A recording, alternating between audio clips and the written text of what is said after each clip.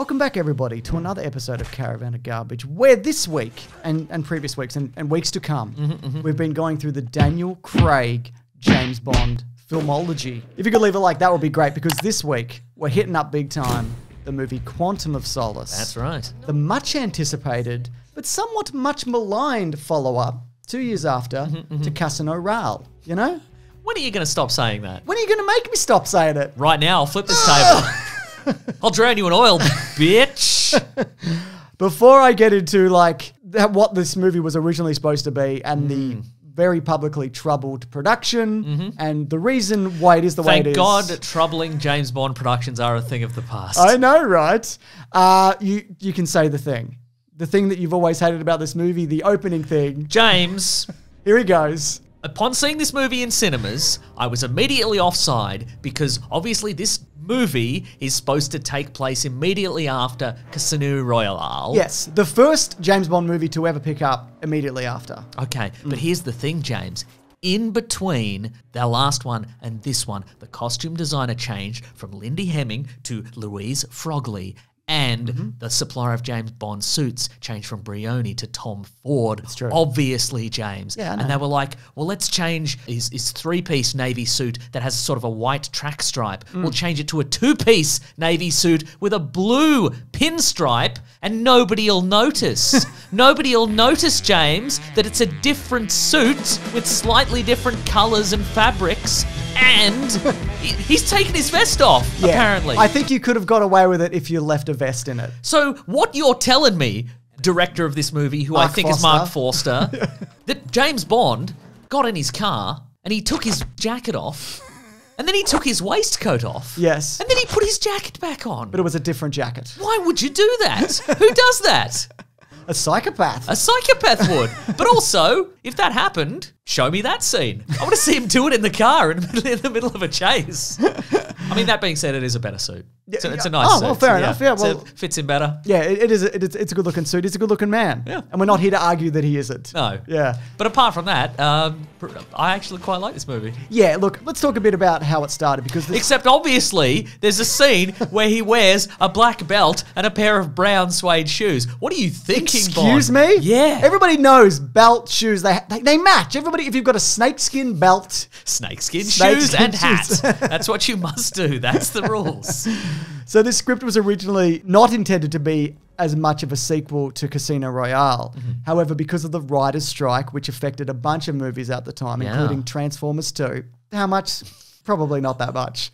So they only had the bare bones of a script, very early drafts. So it was up to Daniel Craig and director Mark Forster to rewrite scenes like on the fly. Day of, as they were filming. So just hunkering down in that gas-filled hotel, just clunking away on their Sony Vios, probably. Exactly. So those fumes getting in there, getting in your brains. So even though a lot of the action sequences in this were all mapped out, and again, only 2 years after, so it's a quick turnaround regardless of the writer's strike, they had to fill in a lot of the gaps, and that's why so much of this leans into Casino Royale. And on top of that, normally the director liked a 14-week edit. This got a 5-week edit. Okay. It ended up being the shortest James Bond ever at 1:46. Thank God. But I think knowing all that, and if you watch these two back to back, they work well together. But this doesn't work outside of Casino Royale. At the end of Casino Royale, James, his sleeves have 4 buttons on them. And at the start of this one, they have 5 buttons. Maybe put an extra button on As it. if I wouldn't notice. Mark Forster.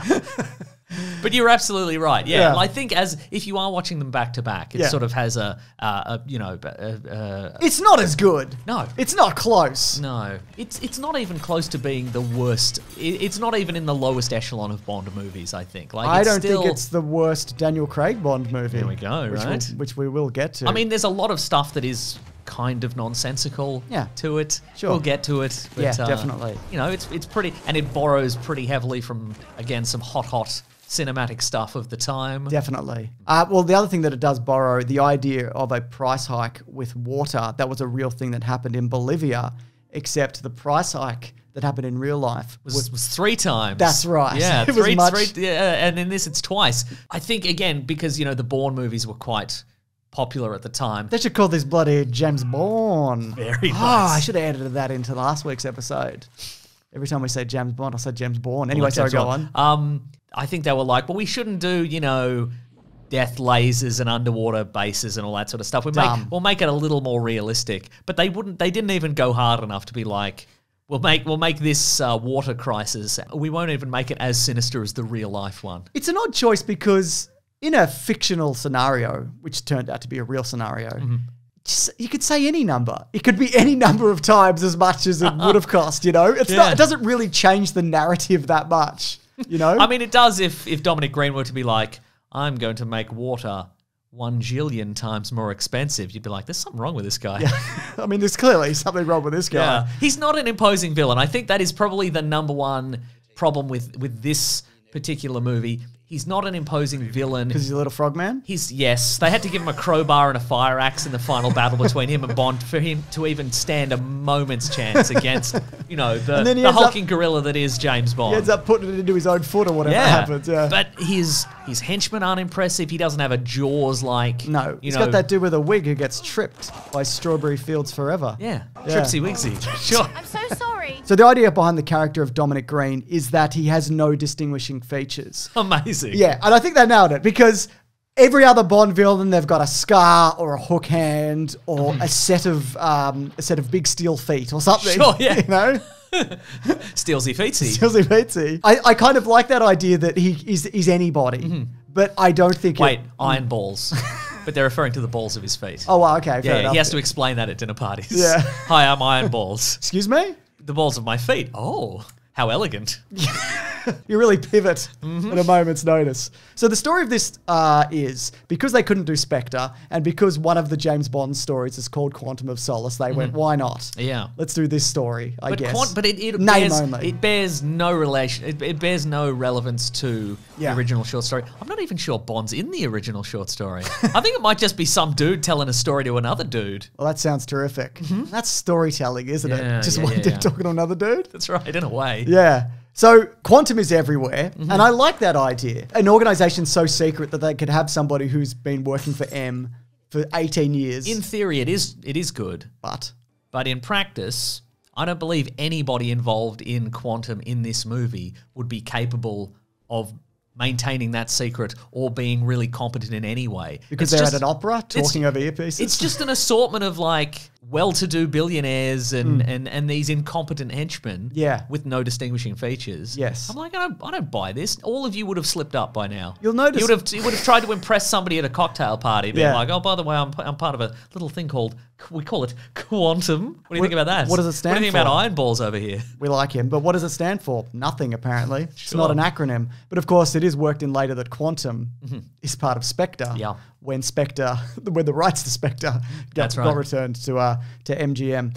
Here's something that I thought was weird. Remember when M gets shot at and she just does a little run out of the room? It looks like she gets shot. She does get shot. That's a weird edit, right? That's like something a story point that they dropped? Maybe. Because it feels like a reshoot where she definitely does get shot. That's what I thought. And I guess they were like...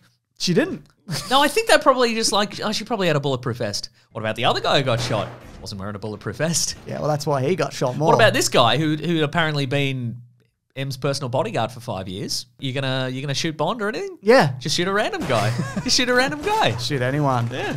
One thing I do like about this movie, though, is the relationship between Bond and Camille. And I think what's interesting is that they're both so bent on revenge, they have no interest in each other. Oh, yeah. Like, they share a kiss at the end, but it's not really anything. They're just so laser focused on killing the person or people that have wronged them. Yeah. So that's why they're aligned. There is no other reason. Like, they don't need to have that kind of chemistry. It's just like, we're just going to walk through the desert until we find the people that we need to kill. And I think that's very interesting. Then they share a kiss at the end and they're like, it's not as thrilling if you've already murdered all the people you need to murder. We do get a couple of returning characters, which again is unusual for a James Bond movie. Felix Leiter. Yeah, who I don't think we mentioned at all last week. No, but terrific. And I'm glad he's in these. He's just fun. And he's fairly competent. He's the most sane man in the CIA. He's very competent, but he's clearly been worn down by the drama of it all. Yeah. He's just like, let's Let David Harbour do his thing. Oh my God, what a surprise. Right? 33-year-old David Harbour looking just fresh-faced and ready to go. When they said his name, I thought they said Mr. Bean. Oh, hi, this is Gregory Bean. It's Mr. Bean. It is Mr. Beam. That's correct, yes. And then, of But course... can you imagine? I think it'd be a little something like this. He's silent, obviously. Mr. Bean doesn't really talk, so... This is a still image of Mr. Bean. Just imagine he's doing some spy... Oh, Johnny English. I forgot. We don't have the footage. We can't license afford it. No, sorry. And which movie do we use? You know what I mean? There's so much footage to choose from. We'll be paralysed by choice from the Johnny English trilogy. No, we're never going to talk about it. What I also liked was Mathis returns and holds no ill will, even though Bond got him captured and tortured. Because if you remember at the end of Casino Royale, at the end when he's cleared, Bond goes... Yeah, maybe not. Just do some more torture on him. Just heaps more torture. Let's just see how that goes. Yeah. And then when Bond pulls him out of the boot of his car, I thought he was dead. He's not dead. And then he uses him as a human shield. Yes, but then he regains his dignity when Bond chucks him in a bin. Chucks his body in a bin and he's like, I think Mathis would have wanted it this way. Would he? I don't know if he did. And he's like, we forgive each other, don't we? I don't think you both need to forgive each other. Yeah. I think there's one more than the other needs to do Also, if I was that. like, yeah, Bond, I'd forgive you, I'd only be saying that because I'm like, this guy will leave me in the street if I don't say that. So, yeah, well, he does regardless. I think there's some pretty decent action stuff in this. There's a hotel room fight, which is very Jason Bourne-esque. There's a car chase. There's a plane when they jump out of plane. There's ropes. Remember ropes? Boy, do I. Yeah.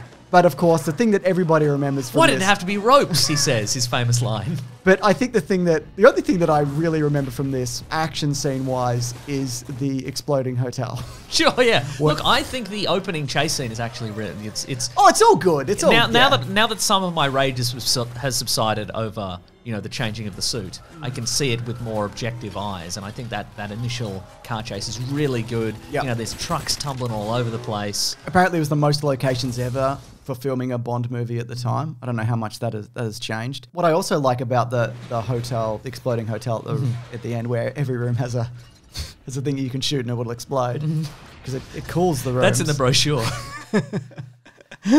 Everybody in that hotel, as it's exploding, is just going ham on each other. You know what I mean? Sure, yeah. It's just, Camille and the General having a fisticuff. Bond is fighting a tiny little frog man. He's like, may as well. Yeah. Good as any. General's sewn up, may as well fight this guy, sure. Here's something interesting about the character of Dominic Green. He was described as not knowing how to fight, so James Bond would be more surprised. Sometimes anger can be more dangerous. I'm going to fight like in school. Yeah, because that's what would surprise James Bond, a man who can't fight. Exactly. You wouldn't know how to come at him, There's a moment in this movie where he's at the opera. He's taken a bunch of photographs of the backs of people's heads with his Sony Ericsson phone and has therefore been able to determine what their faces look like due to Sony Ericsson biotechnology. That's right. And then Dominic Green and his henchmen, they've been made so they all leave like in a big gang. Yeah. And they get into the lobby and James Bond is there. And just the bug-eyed fear on Dominic Green's face as he sees Bond there. And I was like, Dominic Green, calm down. You got all your boys here, But he's like, no, He does it. I mean, he doesn't really have all his boys there, does he? There's not a competent one in the the bunch. If they panned down, he would have been peeing himself. But absolutely. Yeah, just settle down. I got to say also, I really enjoy his death. How Bond's like, here's a can of oil. Let's see how far you get before you drink it. I can't believe he carried it. I can't believe he took it with him. Right. You wouldn't carry it, right? Not pointless. You would have thought. Did you find though? I would have said, Bond, give me a bottle of water. You've clearly thrown me the wrong container. I don't have a can opener for this. I'm gonna have to chew through the top like a rat. One thing that I didn't find satisfying in this though was the reveal of Vesper's boyfriend and the revenge that Bond gets or doesn't get. Yeah, right. In discovering what he's up to. I just found it was a bit like, oh, it's just this guy, is it? All right. Oh yeah, he's doing the thing again. He's doing the catfishing thing again, but to Canada. Sure. It just didn't really, and like Bond doesn't kill him. Why not? Kill everyone else. Kill Mathis, a man that you like. Yeah. Yeah. How did you feel about that though, as a conclusion? Yeah, Yeah, I mean, we don't really see anything about that guy. Like, he's not built up as a villain in any real sense. So Yeah. I didn't really feel like any kind of. At least have him like pop up a bit during the movie. Yeah, you know what I mean? Sure. Yeah. I mean, there was a moment there where like his new lover is informed by Bond that that he's also got that sort of Algerian Yes. love knot, and I think there's a moment where she's like, "Did he do that to you as well?" Is that? He goes that way though, doesn't he? Sure does. Apparently. We'll talk about it next week. But right now we're going to talk about, cue the music, whatever that is, License to Trivia. Okay, great. Don't know what the music is. Is it a MIDI version of the Maybe it James is. Bond theme? Yeah, Up to Ben. He has full creative control. Okay, so an early draft of the script involved James Bond discovering that Vesper Lynd had a child by a previous relationship who had been kidnapped by Quantum. Oh. There you go. Just did someone else for him to kill, I guess. Or accidentally. Here's a fun fact, James. Sure. Bond's shoes from the end of Casino Royale, they changed from a Derby, they become an Oxford. At Really? the start of Quantum of Solace, yeah. Must have kicked them off for driving. I bet if you looked next to the pedals, Yeah. there's a loose pair of shoes down there. He's got 2 pairs of shoes. That's what I think he's Yeah, up to. yeah. Gal Gadot very nearly got the role of Camille. After missing out, though, it did inspire her to quit law school and pursue acting as a career. Really? There you go. The only James Bond film also where James Bond isn't captured or taken prisoner by one of the villains. He is, of course, briefly captured by MI6, very briefly. Yeah. But he, Goes rogue. kills some people, gets out of that scenario. There's also a deleted ending. I don't know if you know about this, where James Bond dispatches Mr. White in a gun barrel sequence, which then sets up the next movie. Oh. This was, though, removed, so the film wasn't compelled to continue this story. I see. I mean, which it did anyway, Inspector. But for the next movie, Yeah. they don't tie in. So, of course, Mr. White does return down the line. In the scene where Bond discovers Agent Strawberry Fields' oil-covered body, her corpse is positioned the same way as Jill Masterson's body. Remember with the gold and the gold finger? Gold finger, yeah. Gold finger. That was Gemma Arterton's first day on set. Was it really? Yeah, they were like, well, you got the job, here we go. How did she enjoy it? Loved it. I bet she did. Una Chaplin, who you might be familiar with. I'm not. She's popped up in, I think, Black Mirror episodes. I see. She's also, she married Rob Stark. She got Red Weddings. Oh, yep. Okay, I'm on board now. She's the granddaughter of Sir Charles Spencer Chaplin, who you might be familiar with. I'm not. He's Charlie Chaplin. Oh, I see. Right. Okay. She works in the Exploding Hotel. Ah. Yeah. And Be pretty anxiety-inducing, I would imagine. yeah, those things would be rattling, just like an old water heater, you know? Yeah. No good. Yeah. And people would always be checking in. They'd be like, can I smoke in my room? No. You could use solar power. Why are you using explosions? No. Don't know either. Maybe there's no sunlight in the desert. Yeah, maybe. Who's visiting that hotel? He's like, I've got to go to the desert, to this exploding hotel. Here's something, this isn't so much trivia as just something I found in trivia, which is cruel. Oh. Villains in the James Bond movies often have some kind of physiological dysfunction or trait that makes them distinguishable. We've talked about it. Iron balls, for example. For this movie, some may have thought that there was none for Dominic Green, but arguably, critics noted his distinguishable and menacing bug eyes, which do set him in the company of Bond villains of old. So just this man, just how he looks every day is odd enough for some people to be like, what a freak. He looks like all the freaks that came before him. No makeup required. Remember Jaws with his horrific mechanical teeth? Well, you're just as ugly. And of course, we do need to talk about, as we do every week, whether or not James Bond has gone rogue this time around. Yeah. And if he retires. Okay, let me think. Okay, so he definitely goes rogue. Yeah. Again, almost immediately. Yeah, what I liked about when he goes rogue, M's like, you can't be trusted. I can't be trusting you. Then he gets in the elevator and he beats up everybody. And then they meet up. Betraying her trust. Exactly. And then he runs away. And then she's like, I trust him. I think he's onto something.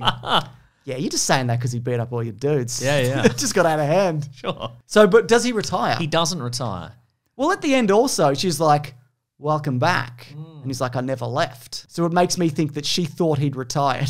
Okay, sure. I think it counts. Maybe, yeah. He's just doing his own thing, you know? Yeah, okay. Yeah. Maybe that's not retirement. Yeah. It's more of a Well, sabbatical. look, I think currently we've got 2 in the going rogue column and one officially going retired. I agree. Now, the budget for this movie it was actually the most expensive Bond movie ever. Is that because they changed his tie from Casino Royale to the start of Quantum of Solace? It would have definitely factored in. I think so. It blew out to 225 million, but it ended up making 591 million, which is only 3 million less than Casino Royale. Huh. And I do also wonder if that's because you can squeeze in more sessions of this in a day, as opposed to Casino Royale, which is like 40 minutes longer. You know? Yeah, maybe. Yeah. Get your packet, you get more butts in seats. This, even though, again, not received well, it's not anybody's favourite, it's still the 4th highest overall box office for a Bond movie ever. Very good. So, yeah, there you go. Oh my goodness, it's time for yet another exciting James Bondian adventure, Mason. I'm so excited. That's right. Let's do this. It's James Bond's life's a non-stop thrill ride. What are we going to do this time? We're going to retire? Yes. Just shamble aimlessly down the streets of London? Go back to your boring apartment with nothing in it? Just icing down bad knees. So no, this game I mentioned very briefly last week is the PS2 version of Quantum of Solace. And unlike the version we played last week, which is a first-person shooter, this is developed by Eurocom, who did a bunch of James Bond titles, including some of the best. Okay, go on. And including James Bond Legends. And there seems to be more to that sentence. Well, they did the N64 Tomorrow Never Dies one. Tomorrow Isn't Enough. Yeah, we looked at sure. it. Okay, yeah, great. Yeah. Terrific stuff. Anyway, so what I'm going to load up now is the chase through the streets that ends in that rope shooting finale. Don't expect many ropes, though. Okay? Just one to the nuts. Just one to the nuts. Exactly. It starts with James Bond climbing out of the sewer, which is where I like to think he's from, like initially. Oh, sure, yeah. A sort of troll-like creature. He emerged in MI6 headquarters out of a out of a burst pipe, and they're like, "Well, we've got to use this guy for murders." So obviously the big difference between this and the other one is it's a third-person cover-based shooter. And what's interesting is that a lot of the time these versions on PlayStation 2, they have like odd mechanics. Okay. But this one tries to replicate like Gears of War. Oh, so it's a cover shooter of sorts. And it's like technically it's like quite impressive. Like it looks quite good, especially considering like a bunch of crunch which happened like around this. I'm enjoying the brick textures, both on his head and on the wall. But at the same time, the hit detection is atrocious. And it really makes it difficult to do anything. I don't know if you hit that guy at all, to be honest, but he died, so it must have... I like your really huge targeting reticule. But that's exciting. But it's so loose, though. Like, it's so loosey-goosey. But obviously, you're on the controls right now. Yeah. Loose as in it's easy? Or no, it's loose as in, like, difficult? you can have someone, like... just dead to rights, mate. Sure. And then you'll just miss. This is a checkpoint because you're about to see an amazing cinematic, Mason. I'm very excited. Here we go. I got to shoot out the tires of this bloke. Oh, we got some Max Payne bullet time. I've definitely missed. No, I think you got something. Oh no, mission failed. My mistake. I think you have to get both tires. Okay. The nadir of video game checkpoints is when you have to like defeat a bunch of randos, fight a boss, or do a terrible quick time event, and then you die, and then you have to go back and fight all the little guys again. And you got to watch all the cinematics as well. Yeah. Yeah, that's it. And then eventually you're just like, can I just run through these guys?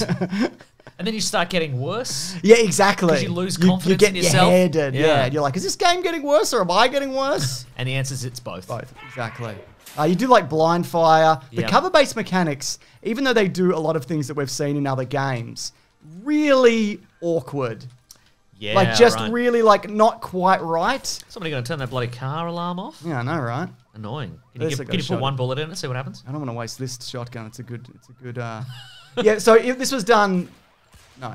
Wow. So this was done in a pinch because, as we mentioned last week with the last game, they didn't have any of the story beats or anything. They were just going off vaguely what they were told about Quantum and leaks. Yeah, right. But this was another level to that because they were going through Treyarch. And also the company that developed the first-person game. So they didn't really know what was going to happen in the movie, which again is why more than half of this game is Casino Royale. And darkened corridors. And darkened corridors, yeah. It's like, he'll probably fight a guy in a room. Yeah. If we ever figure out what that room is, we can lighten it up and we'll see it. We'll put some textures on it. But until then, he'll probably fight some guy in a brick-lined corridor. Exactly. Why not? You know what I was thinking just now, James? What were you thinking just There's now? no way for you to know because you can't read my mind. But if you could, you'd know that I was thinking they should do a Hitman-style game. Like James Bond. Like What? Are you joking right now? Have they not done that? No, because the developers of Hitman are making a James Bond game. Oh, maybe we've covered that on our podcast. Mission failed! Come on, man! You killed so many people there. So the developers of Hitman are making a game. Perfect. And That's terrific. It's going to be in the style of the Spider-Man franchise, whereas it's a... Web swinging. Yeah, web swinging. Whoa. No, where it's their own version of James Bond. So they're not tied to any... Terrific. Any era or celebrity actor... face or whatever. That's exactly. Cool. And they can make him like the literary Bond. They can give him that look. That's right. And that's what they've been doing with the comics at the moment as well, which I think works much better. Yeah, there are some sort of there are some sort of 60s ones, but there are some sort of modern ones. But it's also like it's the book Bond. Yeah, exactly. And it's interesting as well because the most recent Hitman game I think has a sort of Knives Out-esque level. Oh, does it? You have to go in and you have to kill somebody in like a mansion where a murder has taken place. But you can also solve the murder if you want. Oh, really? Yeah. So is it you? Yeah, some of them are you. But it's sort of that's interesting because Daniel Craig, as we know, is a murderer. But also he was in Knives Out. So he was in Knives Out as the murderer. Yeah. In a donut hole. One day, James, you'll get around this corner. I've never got stuck here before. It doesn't bode well for the rest of this this playthrough. Sometimes it hits, but sometimes it quits on the hitting mechanics. Yeah, no, sure. Come on. Is that what the term hit it and quit it means? That's exactly what it means. Thought, it stems from this game. Wow. Yeah. Prove us wrong, internet. You can't. Come on, pop out. What happens if you run out of bullets? You do. You just run out. You got to hit people. Oh, you do have fists though. It isn't a case. No, you just got it. You hit them with a gun. Oh, okay, sure. Okay. Oh, right, wrong way. That seems sort of James Bond-esque. Run, James Bond. Oh god, see what I mean? It's so awkward. Stop! Put your gun away, you dipshit. There we go. Don't sneak. There he is. You're not about sneaking. No, you're about thuggery. You definitely shot that guy in the back of the head, and yet he lives. Yeah, he's with your last bullet. I'm not supposed to kill him yet, so it's not going to let me. And there he goes. Whatever that guy's name is, who came to M's barbecues or whatever. Remember? From the movie? We've just been talking about it. The guy the guy who would go to the barbecue and he would take the tongs off you and be like, no, I'll turn these sausages. Oh, that's my favorite guy because I don't like barbecuing and I don't want the criticism of barbecuing. Well, that's how he ingratiates himself to you. You're like, oh, thank God, I trust you with my life. Watch the physics. Whatever you... Pot plant falls over. I mean, you did go entirely through it and then it fell over, but I understand, sure. If don't hate the player, hate the game, Mason. Yeah. I don't know what that means. This game? Yeah, I guess. The game Quantum of Solace? Yeah. James Bond is on another adventure, isn't he? Yes. Here we go. Ready for stunts? Yeah. I knew you were. Are you ready for checkpoints? No. Well, I don't know what to do about that. All right, you got no bullets. Oh, you got some bullets. I got this one. Okay. Get out of here, you mug. Get out of here. Get out of it. Can you pistol whip somebody while you still have bullets? Yes. Okay, great. So, but it's not a very, the mechanic isn't great. So, I don't often do it because I'll just miss and then they'll kill me. Great. Terrific stuff. The perfect opportunity to kill this man. Or shoot him in the leg. Drop the gun, Mitchell, now. Or shoot him in the head because you're this version of James Bond, but that's what you do. So we're about to get a boss battle of sorts. Oh, Eggman? Is it Eggman? It's not Eggman, it's the man you were seeing just then. That man, whatever his name is. But he's injected himself with some sort of compound that makes him really big. Yes. And he's got a series of shields on him. You have to shoot away all the shields. It's actually, I think, it's funny and different. Okay. And you'll see why in a minute. Because you don't need... Oh, because in the movie, they're all hanging off ropes and spinning. We don't do any of that. Oh, that would be terrific. Nah, I think it's better. So what I have to do... See how wherever I move, he moves the opposite. Oh. So I just get him above a thing, and then I just crush him with it. Just shoot environmental hazards onto him. Nice. And I just do that until it's over. Now you got a guy up top. Nah, it doesn't matter. Who cares? Okay, great. Yeah. See, now he goes here, and he's like, "I've got you, James Bond. But if anything, I've got him." Yeah. How did Mitchell? How did you survive 8 years in MI6 if you're just letting environmental hazards drop on you? You know. Lunacy. Guess they didn't teach you that at Quantum no, they / mustn't. Spectre when the license is allowed again. It's true. All right, I think I got him. Now it says get ready. Are you ready? I think I'm ready. Get ready. You got to be ready for this. Everybody get ready if you're watching this. Brace yourself. Grip the edge of your chair. because run out of places. Run out of places to go. a QuickTime event. Nice. I don't even think this was in the era where QuickTime events were unusual. Do you know what I mean? Yeah. Well, you weren't ready, James. No, I wasn't. But in a way, I'm the most ready I've ever been. Mitchell looks an awful lot like the character model for Agent Smith. Oh, yeah. Into the Matrix. Wait, no, Path of Neo. Doesn't matter. Yeah. Probably both. He does a bit, actually. You're not wrong. Yeah. All right, I'm going to win this QuickTime event. Okay, just do it real quick. Yeah. But as I was saying, like this, telling you to get ready for a QuickTime, this was defeats the point of QuickTime. Yeah, and it was also past the point where people knew what they were at this point. Yeah, in for time, sure. You know what I mean? It's 2008. Unless this game was designed specifically for, 65-year-old men who are huge fans of the James Bond movie franchise, but they've never played a video game before. You might 100% be correct. Here we go. Ooh, action aplenty. This QuickTime event is really exciting. Did you just fail that QuickTime event? I don't know. I think you're doing really well in this QuickTime I can't event. tell. Some of the bosses, there's one in particular you fight later in a museum, because I played most of this to pick the level I thought which would be the most cinematic for YouTube. The QuickTime events sometimes just don't respond and you're just stuck in an endless loop. Quick Bond, headbutt that crate, get a star, become invincible. There you go, there's a rope. Yeah, you happy with that? I'm very happy with it, yes. This is just like the movie. What do you think about the character models? Not bad for Not PS2, bad, sure, I reckon. yeah. I think it wavers scene to scene. Oh, totally. He has his signature dead eyes though, so that's accurate. That's what I love about him. And that's it. It's not the best, but considering again the limitations and the fact it was on a dying system, Then it is the best. then it is the best. It's the best one you'll ever know. So please, if you could, get a hold of Quantum of Solace on the PlayStation 2. Go on We're eBay. getting a little kickback. Yeah. Shiny Entertainment is giving us 25 cents for every purchase of this game you make on eBay. That's it. Also, for next week's game, we had one option for the movie Skyfall. And it's something that I never thought we would have to return to.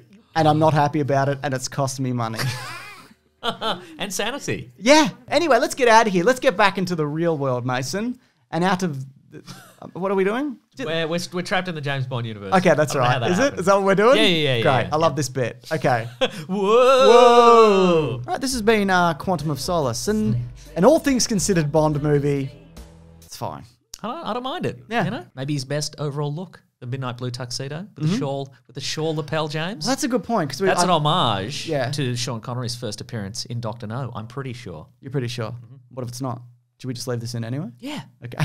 Someone will correct us. Guess what, though? We're coming back next week because we are talking about the biggest Bond movie of all time. Oh, my goodness. Skyfall. Some say it's the best. That's right. I think they're wrong. We'll talk about it. No, let's do it now. Okay, settle in, everybody. We're doing another 20 minutes. No, let's do it next time. Yeah, so I look at people consider it having the best song. People hate the song from this one. Amy Winehouse was supposed to do this one. Didn't end up happening for various reasons. The writer's strike. I don't think that was it. I think it was more personal problems that I'd rather not get into. Okay. But yeah, look, first of all, what are your thoughts on this movie? Second of all, if you've got any opinions on what you want us to look at for Caravan of Garbage, leave it below, or even video games, you know what I mean? What do you want us to look at? Also, if you do want to see these early, which I know you do, Mason, you can actually sign up. I see them the earliest. It's only going to cost you $9 a month, Mason. Actually, that's not true. I hear them the earliest. If you go over to bigsandwich.co, they've got early videos. We do bonus podcasts. We do movie commentaries. Our podcast, The Weekly Planet, where we talk movies and comics and TV shows, that actually comes out there a day early on Sunday as opposed to Monday.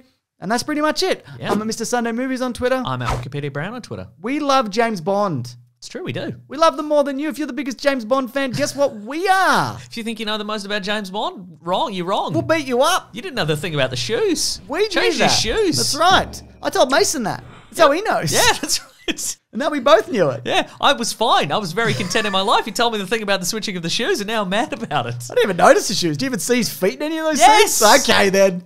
Goodbye. Bye, everyone. Grab that jam. We'll see you next time.